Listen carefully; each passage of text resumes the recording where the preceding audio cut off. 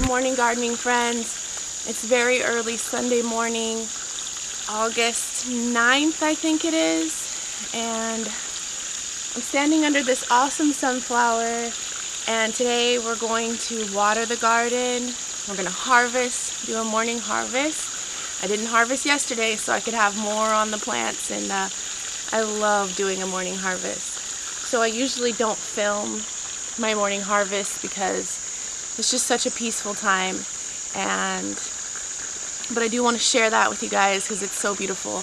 I'm also going to be feeding my plants with some 511 fish emulsion.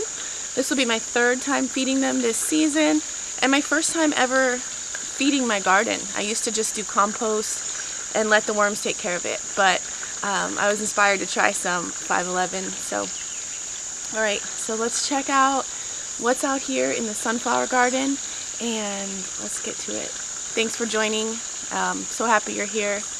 Let's go. So I'm really excited that I have these sunflowers right here in front of my favorite old shed. We're gonna have to tear it down soon. It's got major structural damage and termites. But I'm hoping to get a greenhouse instead, much more useful. So I have a hose out here, and I just want to say that these dig and flip beds are doing really well.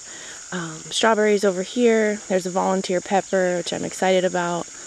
That's what I used to film. It's much easier than a tripod. And then 5 sunflowers, and that one's got to be 12 feet tall. That's crazy, but so pretty. And there's so much root depth when you do this dig and flip method, which I'll include the video on how I did it. Super easy, and I mean amazing root depth, because you can tell with sunflowers if they don't have enough root depth, they don't get as big. You know, pretty easy to tell how they're doing. So I'm gonna water this with this broken hose that actually is a blessing because it reaches all the way out here. And we got new blades for the mower yesterday, so we finally got to mow the grass. And then we'll go over there and check out what's going on in the garden and give it some love. I apologize for all the sounds of the bugs. That's just the way it is here, so I don't even notice it. Alright.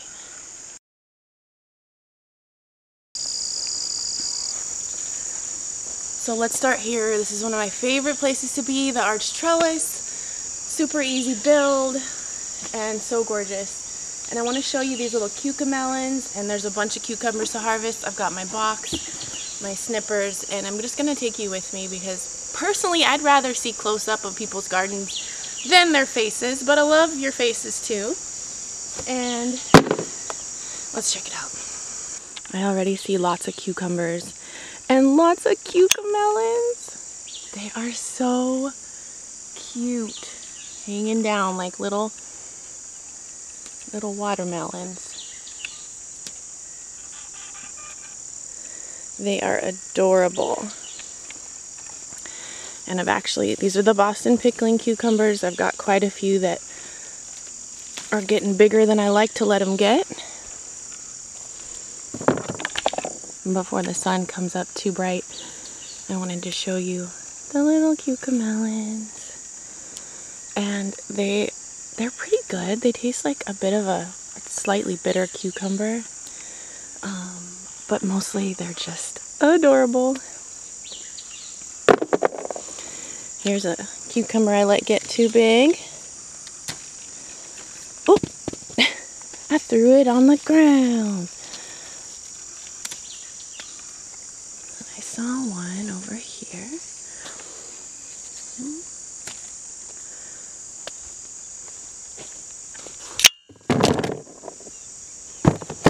So I'm going to go ahead and fertilize this morning. I'll try to give everything one last little boost. Sometimes when they grow on the wrong side, I have to push them down. They won't come through.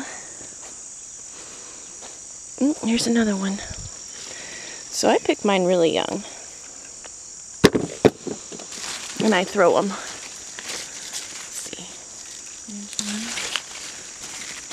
There's one. There's still so many. Wow. Oh, there's a big one up there. So with cucumbers, I mean, it's an everyday thing. Look, there's 2 right here. Getting bigger melons. I'm actually watering my melon down the way, so let's go check on that. Move the water around.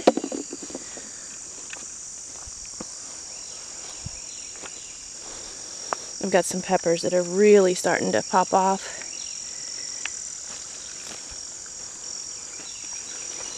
I've got an okra tree.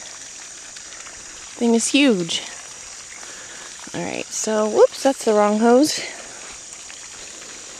Got some melons over here looking pretty good. So I'm going to go ahead and put this water right at the base of that melon. I'll go ahead and show you the 2 melons, which I think I need to harvest soon because the little curlicue is dead. And so I'm probably going to harvest that today and check on it. I've got a second one here. Curlicue is also dried up on that one. So that might be ready soon. Squash is doing awesome. Y'all probably already saw my squash update by now. Lots of giant fruits. Oh, here's another melon. Hey. Well, yeah, lots of squash through here at various stages. There's a huge one over there. Right there. Cucumber's past its prime here, but it's still trying to put out. So, alright. Let's get some fertilizing. The sun is just starting. The sun is just starting to come up. And I've been fertilizing some things. And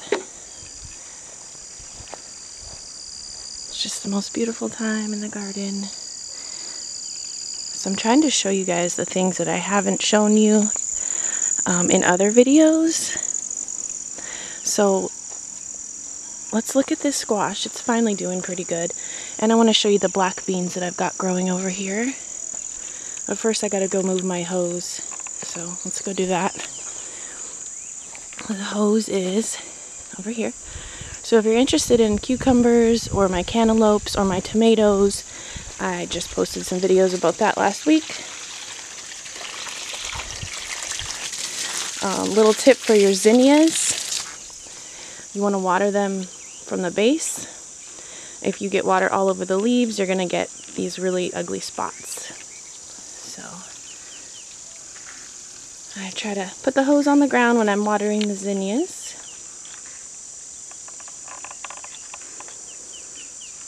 Alright, let's grab this hose.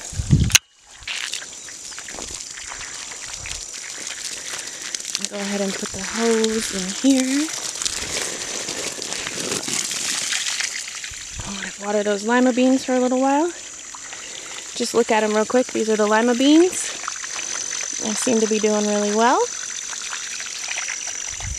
And I have some green beans that aren't doing as well. The second batch of green beans. I'm going to throw the hose over here in just a minute on all these squash. And we do have more purple whole peas to harvest today as well. And I also I bought some on sale asparagus roots. So I put those in. So for the first year, you're supposed to let them go. And they go all the way down this way. Cucumbers are getting a little worse for wear here. So let's go see what the black beans are doing. Let's get a snack. Coffee and tomato breakfast.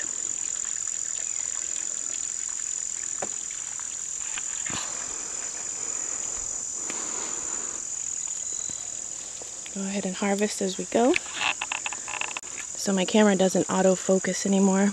So if I'm close up, I have to change and take a picture to focus it. That's fine. This tomato is going way up here. Way up there.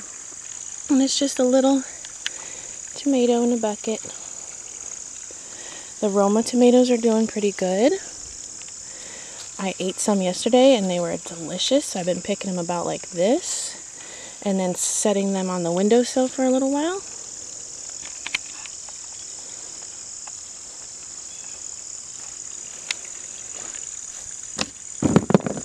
And this tomato that I showed you last time actually has shaken back and putting off a few tomatoes. That one's looking a little crazy. I will say one thing that I've definitely learned is it's better to water deep and less often. So I try to, you know, if we're not getting rain, I'll water every 3 days or so. And it's been pretty hot. This zinnia, that's the base of the zinnia right here. And it got knocked down. The zinnias are so resilient. It just laid down and kept going. So while we're watering this, I'll show you how I grow big marigolds and get lots of flowers. This one's got mower grass all over it. But what I do is I try to pop off any dead ones like that, and I just get rid of them so it tells the plant, hey, make more flowers, and then you get more flowers.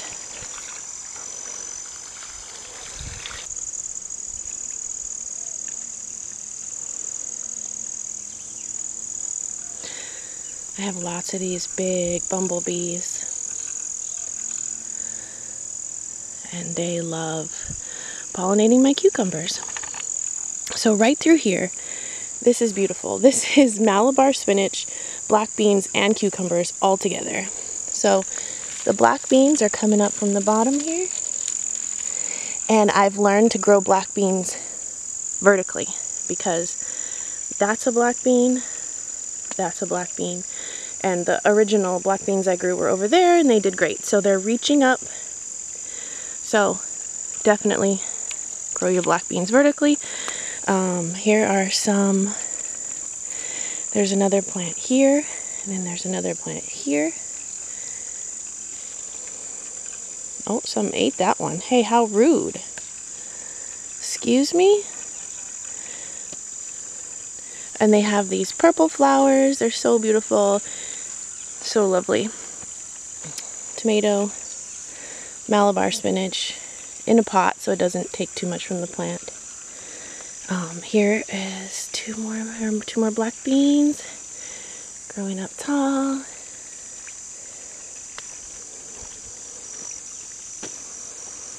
They're growing along the fence here. This is just beautiful.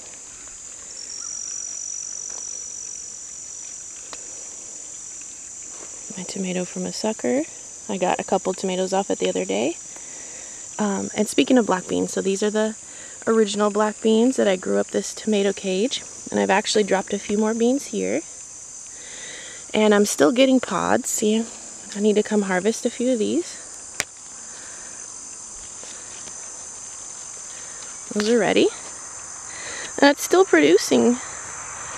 I'm trying to come and take the old ones so it can produce more. And then over here is where I had purple whole peas, and I just took them and seeded more. I just literally just opened up one of these pods and dumped the seeds on the ground. So these have been here a while and they're still producing.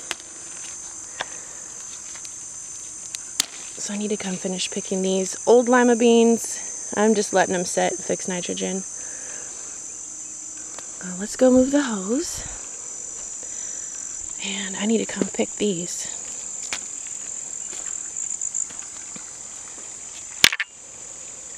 Excuse me, Mr. Squash. So I just noticed that these are doing pretty good. I actually have some green beans to harvest this morning. Looky there. So maybe they're not doing as bad as I thought they were. So I'll come harvest those. Give them some water.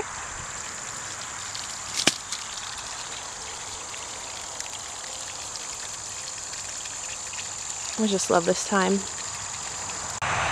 My little okra tree here. I call it a tree. Oh, I gotta find that one. We sprinkled some cinnamon on it to keep the ants off. Seems to be working. But I call it a tree because it has such big branches that I see birds coming and sitting in my okra tree. And plus it has these side shoot branches. I've been kind of trimming lower branches on it. You can see I trimmed some. So while we're here, This is what I do to my marigolds. It's called deadheading, if you don't know. And it's, I should call it ASMR. The sound of popping those off brings me such joy. So I'll just come out here, do this, and hopefully I'll have natural plants coming up next year. But I will save seeds and plant them, of course. But look at all these blooms. So it's just like with most plants, the more you pick, the more it signals to the plant that it's time to produce more. I don't know about you guys, but the sound of picking, like, oh, the sound of picking peppers. Let's go pick some peppers real quick. So these are my peppers. Super late. These were super late. These are tiny, but they're already starting to put off little peppers. So I have 1, 2, 3, 4, 5, 6, and then I have 2 that are actually getting big. So let's take a closer look.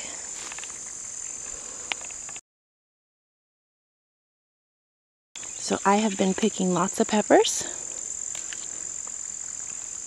And they're not full grown. I pick them, but again, the more you pick, the more you're going to get. Oh, my camera was trying to focus. Here's another one. So we did some, I put jalapenos on everything. But I deep fried them the other night when we were deep frying some stuff. They're pretty good. So there's lots of little peppers in there. Lots more to come. I don't top my peppers. I haven't done anything to this except pick. I did top once, and there's my pretty purple basil that my friend Chris gave me. I topped one year to do an experiment, and I decided, let's let nature do its thing. There are a lot of peppers on this one too. There we go. And while we're here, a beautiful kale. Wow. Yes, you can grow kale in hot weather. It's been summer in Louisiana, and this kale is doing amazing. It's actually rotted out in the middle here. Yeah, it's so hardy. So all I do with my kale is pick from the bottom. I've actually let a lot of it go, but I try to keep, you know, the dead ones down, and I actually eat from the top of them. So I've still got quite a few kale. These are my other kale that I still have. Still going strong. Little kale tree. Enough to get from anytime I want a smoothie. They're looking good. Again, just taking off the dead ones. And this yellow squash looks pretty terrible, but it's put out a few, and it looks like it's putting out some more. So that's cool. All right, time to go move the water.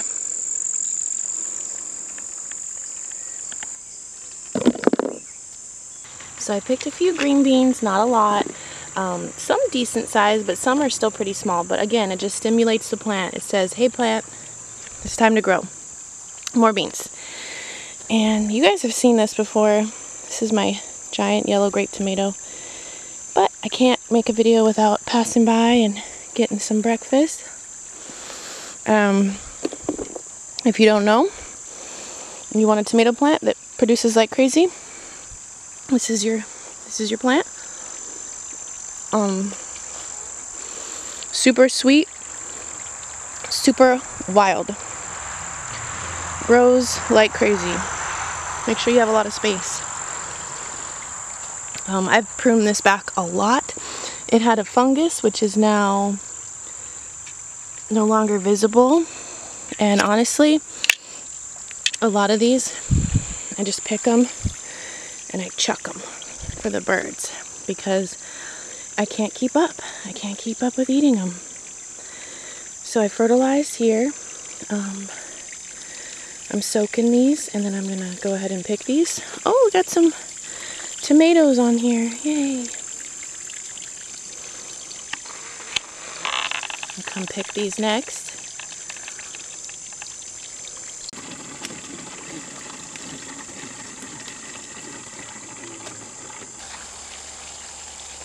I was going to tell you that my purple whole peas did get some like aphids on them, and I didn't do anything at all, and I still got plenty of purple whole peas. I just left them alone.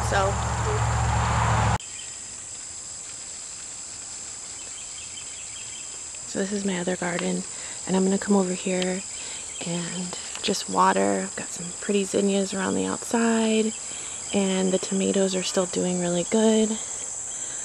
Looks like I have a couple tomatoes to harvest. These are just insane.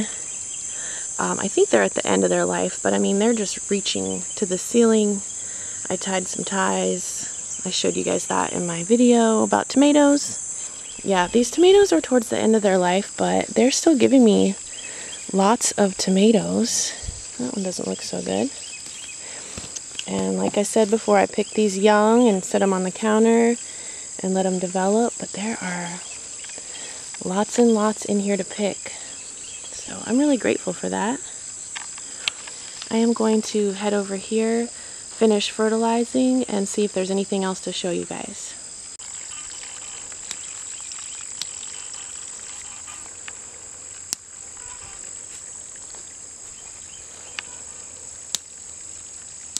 So peaceful. So, you know, oh, this is one of my favorite things to do. These are really starting to pop off. I love picking flowers. Yes.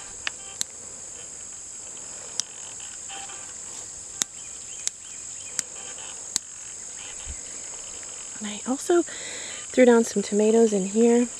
Potatoes. I threw some random potatoes right here. I don't see them poking up yet.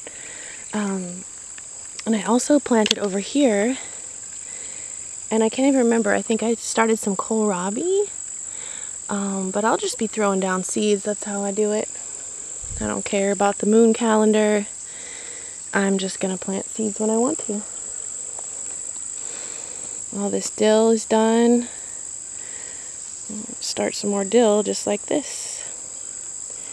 So after a morning in the garden, I love to get some kale and make a delicious breakfast smoothie. It just makes me feel so primal and amazing to harvest from my garden and eat it. Let it nourish me, and it's the best. Look at these little cucamelons. They're so cute. So freaking cute.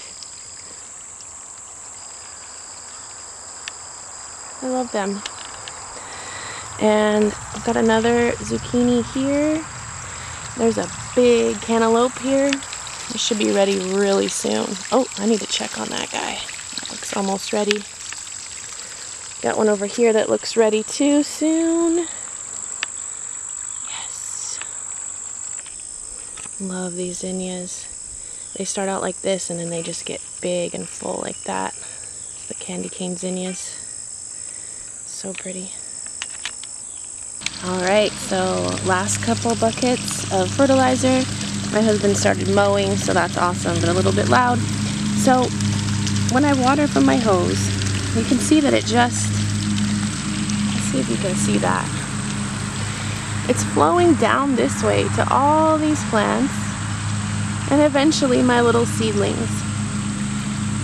So that's usually what I do, is just set the hose up here for a few minutes and let it go down. So yeah, it's starting to get hot. The sun's coming up. Kids will be waking up soon and the peaceful time will be over, but it's been a wonderful morning in the garden. I think I'm going to give some fertilizer to my favorite flowers. Just give it a little bit. Isn't that beautiful? I love the original zinnias as well. I'm not much for pink. Kind of a tomboy like that. The strawberries won't need anything today, because they're gonna go dormant. They're not gonna put out again. I thought I should share, I've had really good success with these beets. and microgreens. Now this is normally pretty shaded most of the day because there's a tree right here. But I'm actually getting a beet root. So for a while they were just mostly greens, which is fine. And I harvest these all the time and eat them in my smoothies, drink them. So I just pinch off a leaf. So it's working. I'm really bad at growing in containers, but these bus tubs are really working. So I gave these a little bit of food. Of course, these have holes in the bottom. Yeah, awesome.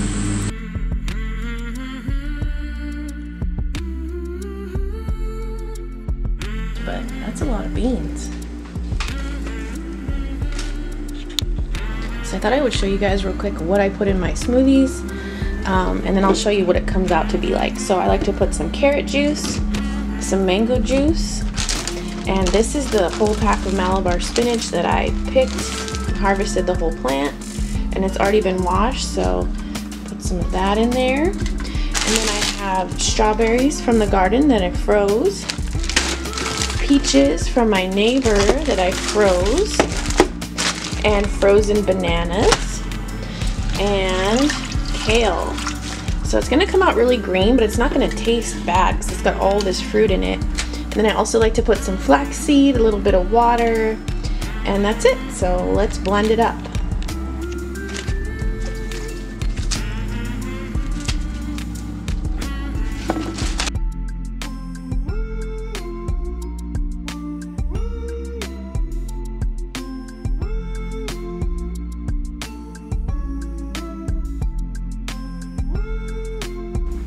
Alright, so I tasted it. Super delicious and creamy.